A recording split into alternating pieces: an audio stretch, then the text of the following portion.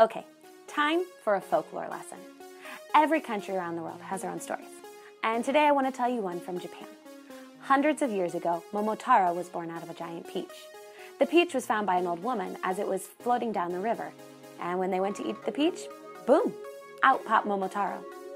The couple raised them as their own until he was grown. Momotaro left his parents to fight some terrifying monsters, and on the way, he met a talking monkey, a dog, and a pheasant who help him out on his quests. After many adventures, Momotaro defeats the Demon King and brings back treasure to help his family. So let's fast forward to modern-day San Diego. Xander Miyamoto is a 6th grader who's ready for spring break. He's done listening to his teachers and dealing with Lovey, a girl in his class who reminds him daily that he's half Asian. Xander feels torn in 2 different directions because he comes from 2 different cultures. Actually, Xander doesn't even want to deal with his Japanese heritage. Xander would rather spend his time doing the things he's good at, like drawing comics or creating computer programs, not thinking about who he is.